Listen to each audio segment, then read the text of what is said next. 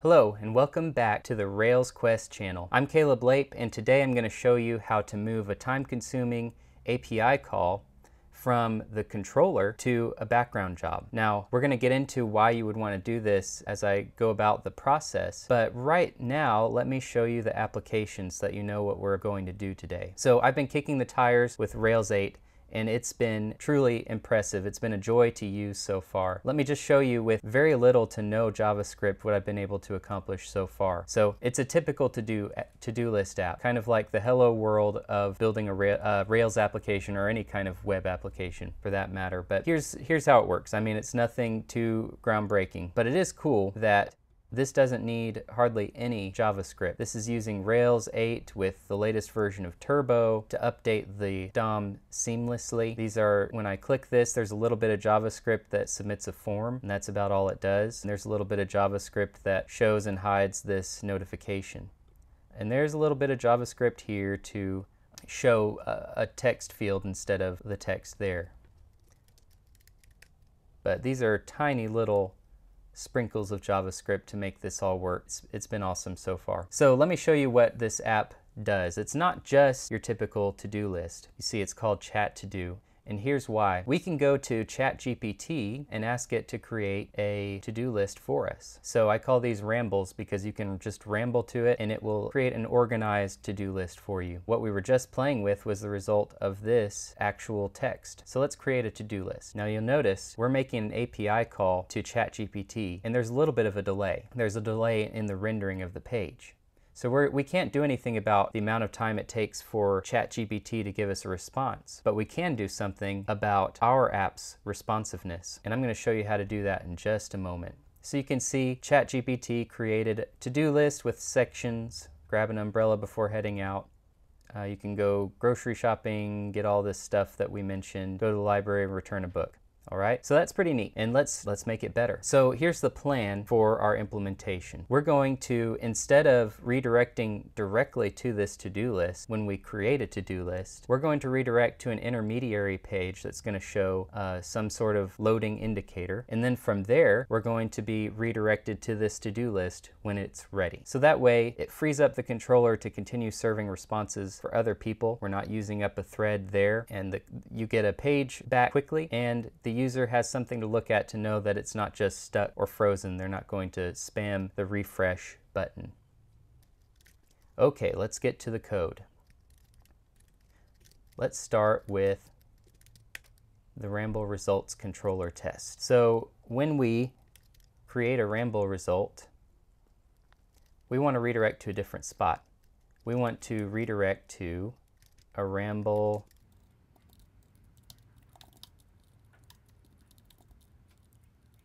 We'll get to the assertion about enqueuing a job in just a moment. So I'm going to keep this test skipped for now.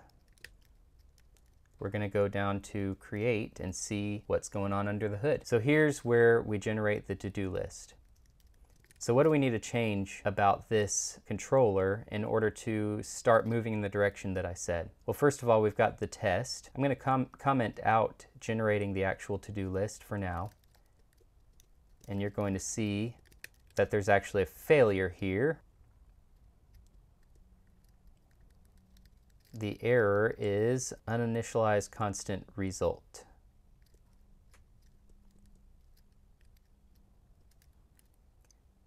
And that's because we're passing in an incompatible result type here. So let's fix this up real quick. We don't need the Ramble ID in the params. These are mostly just the tests that are generated by Rails scaffold. This is all brand new stuff. So yeah, result ID, we're not using that either. We'll go down to the result params definition. We're actually only accepting a result type right now. We're going to use that type to create the actual to-do list. So we can still create a result. Now I'm expecting to see a different error. Forgot to change this to to-do list.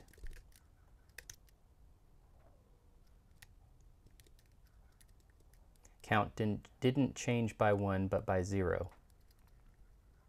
Okay, let's switch over to the test log. Take a look at why. Unprocessable content. So let's take a look at the ramble result model.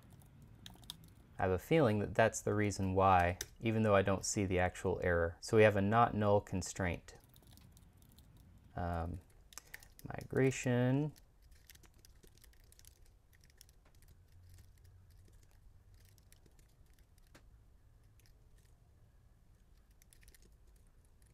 Result ID.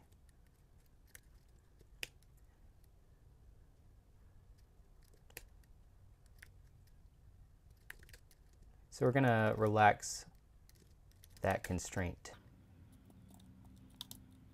And we shouldn't see a database error anymore for this. Cannot redirect to nil. Okay, that's more along the lines of what I was expecting.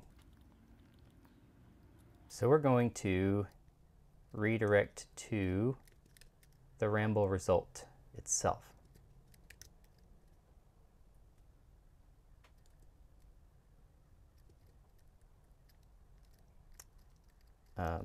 Ramble result. There we go.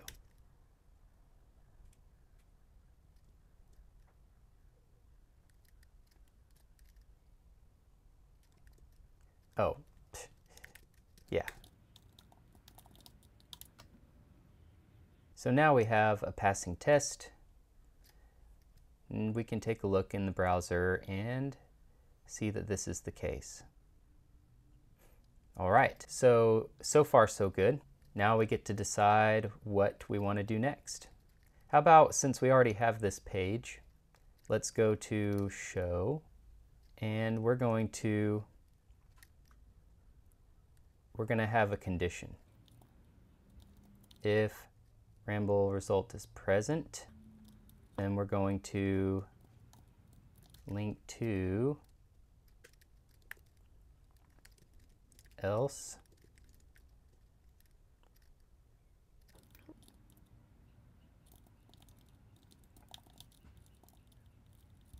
Get rid of all that stuff. Cool. No, I like what I had better. Sometimes the AI doesn't make good choices. Let's keep it simple. So it's going to show loading, and then if there is a ramble result, it's going to show view. All right, now we need to, let's go ahead and create that job. What are we going to call this? To-do list generator. To-do list generator, or yeah, naming conventions. Generate to-do list.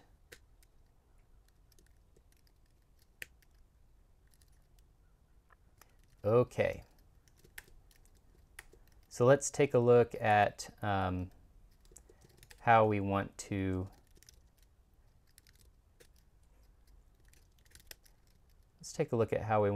implement this in the controller.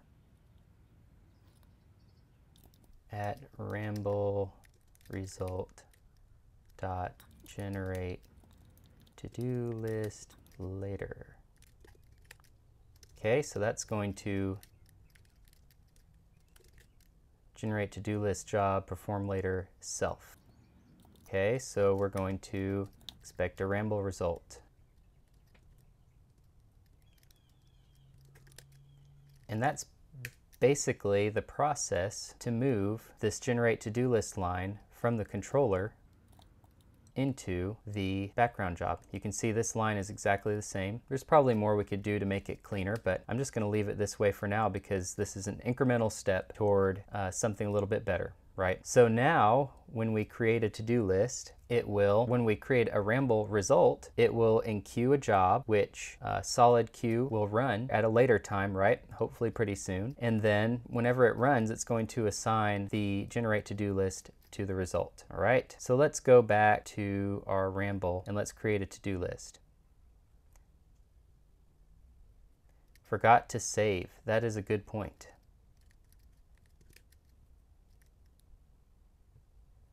Loading. Okay, so far so good. So what we're going to show now is a loading indicator, right? A very basic one. And if I refresh, take a look at our development log.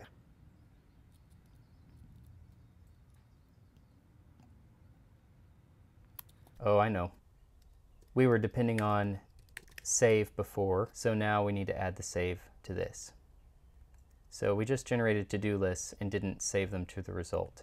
So now we've enqueued. Let's take a look at it. It looks like generate to-do list job ran and succeeded. And now we have a button to go and view our to-do list. That's pretty neat, and I think we can do even a little bit better. So let's take another step. And this is actually something I'm excited about because it's a Rails 8, sort of a new to Turbo in Rails 8. So we're going to take a look at the docs for this real quick. You can add a Turbo stream from. Before we do anything with that, let's look at the the Ramble results show page. We're going to Ramble result.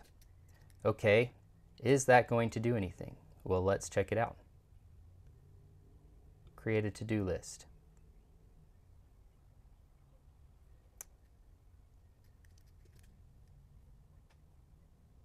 Oh, sometimes AIs are more trouble than they're worth, huh? Okay, create to-do list. Loading, nothing's happening. Okay, so it did not update. I had to hit refresh to make that happen. So this is a little bit tricky because, at least to my eyes, it was not documented anywhere except here in the code. So Turbo Broadcastable is automatically included when you have active job present in your application. So if you've enabled active job, then you have this Turbo Broadcastable concern mixed into your models. Well, what does that get us? What it gets us is this convenient helper.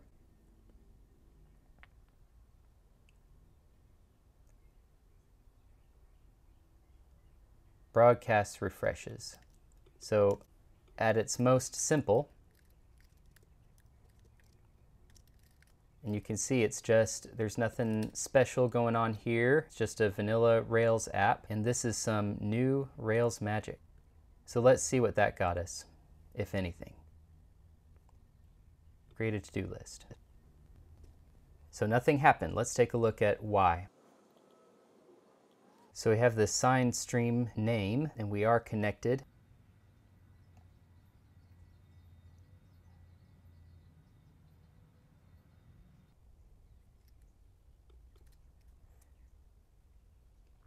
It did apparently broadcast.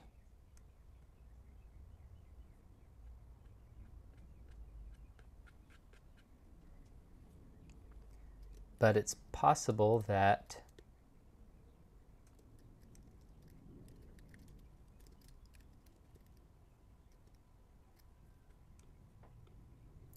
creates updates and destroys to a stream name derived at runtime by the stream invocation.